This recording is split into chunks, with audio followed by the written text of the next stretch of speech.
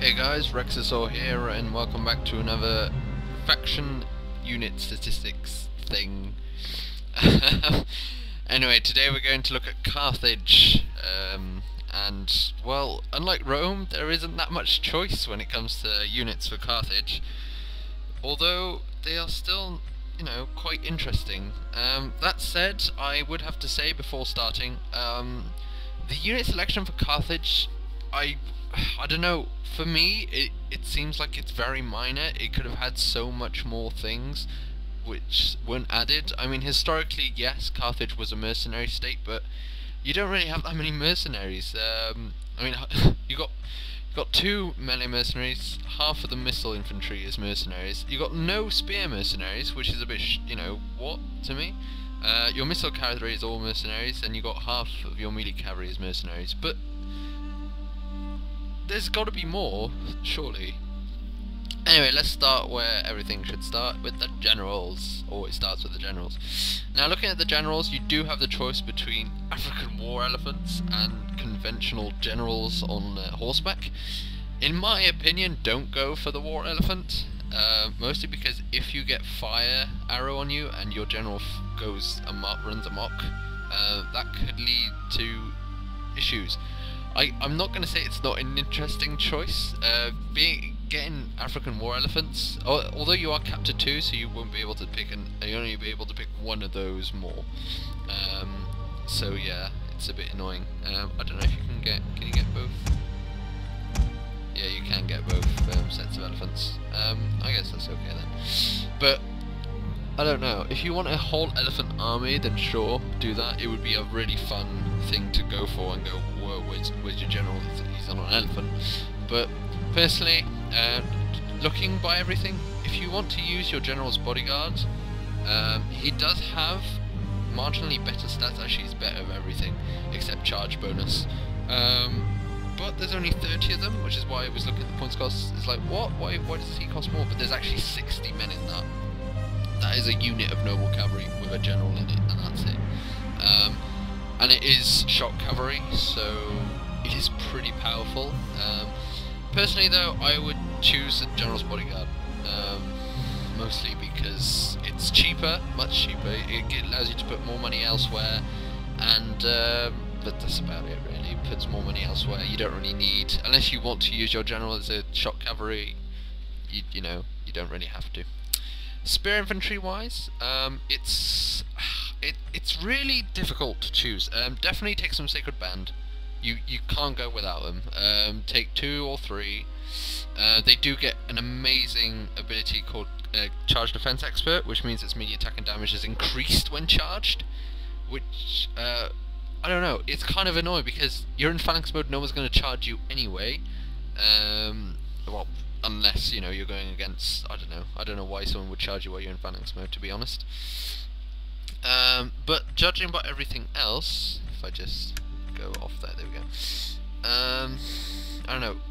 Between Libyan hoplites and late Libyan hoplites, the late Libyan hoplites have 15 more armor. Between Carthageinian hoplites and late Carthaginian hoplites, the late ones have 5 more armor.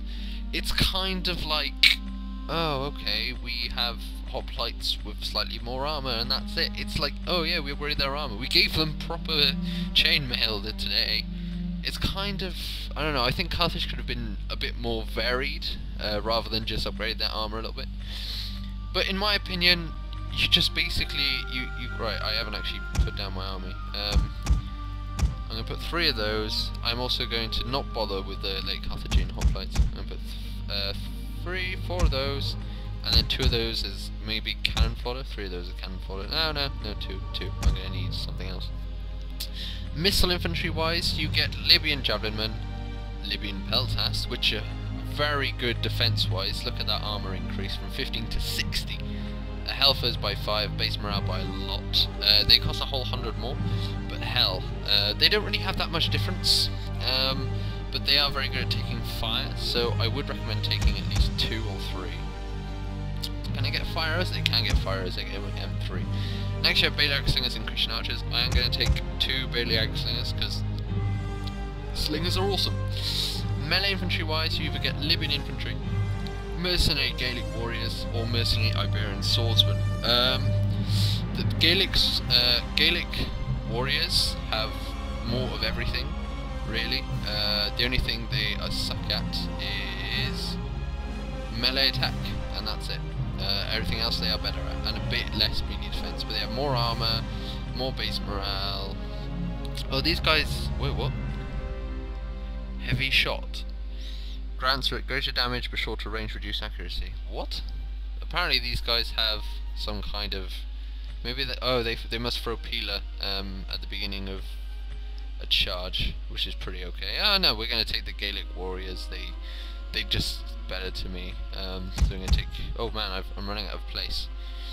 Alright, I'm gonna get rid of my crappy spear. Oh fuck. Well, it looks like we've only got 2 peltasts as well. We're not going to take any Libyan infantry, we don't need it. Pike infantry. Alright, the difference between spears and pikes, I was asked this. Spear infantry has shorter spears and aren't like the best hoplites out there. Pike infantry are the long pike hoplites you saw in Rome or the original one. Like you had your really long spears who were like the best phalanxmen. That is what a pikeman is. They get a pike phalanx, which is amazing against everything. We're not actually going to... although they're good, I like having a more manoeuvrable army. That's my personal... I would recommend taking these maybe instead of a few Carthagian hoplites, but they do cost quite a bit. 640, it's quite hefty. Right, now we get between the elephants or melee cav argument, or shock cav argument, or missile cav. We're going to not look at missile cav because they are missile cav and no one allows you to take them usually, or usually you're not allowed more than 2. You can take missile cav if you want. Personally, I always do. But for this is an all-comers, newcomer kind of thing. You know what I mean. Anyway, for melee we've got mercenary Iberian cav or Carthageinian cav. The mercs have much more attack damage. These have much more armor, health. That's pretty much the difference. These guys have a lot of stuff. They also got resistance to heat as well as disciplined. These guys don't, but they cost all 100 less. However, we also have elephants. Now, elephants are a bit of an annoyance in this game, I have to say, because they don't automatically charge. But I think that's the same for most missile things. But elephants basically count as missile cav, and then they can also, if they choose to, go into melee. I'd recommend taking either, I don't know, you can choose between the 2. These cost a lot more, but they're fun as hell. They have quite a bit more armor, quite a bit more base morale. Actually, they have 0 more armor, they just have 2 more health, and a lot more melee attack, and quite a bit more charge bonus. And melee defense. Alright, I'm going to take 2 normal elephants, 1 shock cav, and I'm going to take 2 of these. And that allows me 1 unit of my choice, really. I could take more peltasts. I could take more slingers. I can't take more slingers. I'm 10 away from small slingers. Oh, I can take another one. Ah, well, there we go. Exactly one of these. There we go. That's my army. Very infantry heavy. Very infantry heavy. Oh, actually, these are peltasts. Mediocre infantry heavy. No, quite heavy. I don't know. I haven't made a choice yet. Anyway, I'm going to see you on the campaign match. Show you how to set this up. And so yeah, I'll see you there. Okay guys, oh bloody hell. Okay guys, this is my setup. This is basically, I can't believe I set up uphill. It's kind of bleh. The way I've done this, right, is I put my peltasts, my Libyan peltasts up front. They have a lot of armor. That means they can actually take the missile of the other team. Any slaying shots or anything will just hit their shields because they are quite big. If you look at their shields, they are pretty big shields. And yeah, so that's a really good, like, instead of having cannon fodder, well, or just missile fodder, you have these here to take most of the hits. If you lose some, it's not really the end of the world, to be honest, but yeah, that's what I do here.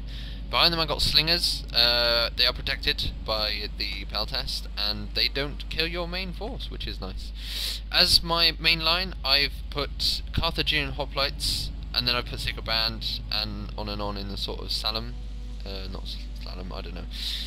That is because Sacred Band, as you can see, have an area of effect encourage, which is really nice, and having them in between encourages every guy at least twice.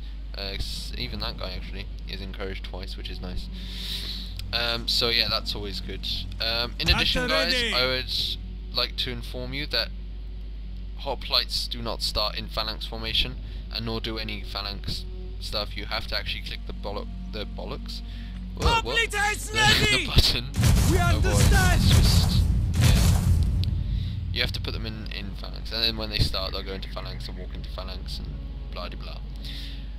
Next, I put the general behind. I always put him there, maximum area of effect to get every single person under his control. I put the warriors on both sides. They are very quick and lightly armoured, which means they'll be able to either run to the side that needs more help, and basically they're there so that they don't get in the initial charge, and then they can counter any attack. We've got all of our horse on one side, and all the elephants on the other. That is because the enemy will be split at where to attack. If he attacks the elephants, which are the most amazing threat there, these guys will be able to get behind enemy lines and screw them over. On the other hand, if they go for these guys, they're going to have elephants, which are way more deadly. That said, if they split it off and have all the melee against you here, and then all the missile against you here, it means you have no missile against your middle, which will be able to advance pretty smoothly at the enemy. And that's that tactic for this army, so that's why that's set up like so. I hope it's helpful if you use this army or use an army just like it. A lot of you will probably be like, oh Rex, why did you get so many troops? Why didn't you upgrade some of them like you did with the Romans, with your archers having a bit of experience? Experience isn't everything. It used to be, but now it's kind of less so. It's more what troops you have and how you use them. So you don't always need experience. If you have money spare, sure, use experience, but this is an exact 11,700. There we go, that's the amount of money. That is exactly the amount of cost of this force. Anyway, I hope you enjoyed this tutorial on the Carthaginian forces for the multiplayer. Next time I will be going through Macedon. So thanks for watching, guys, and ta-ra!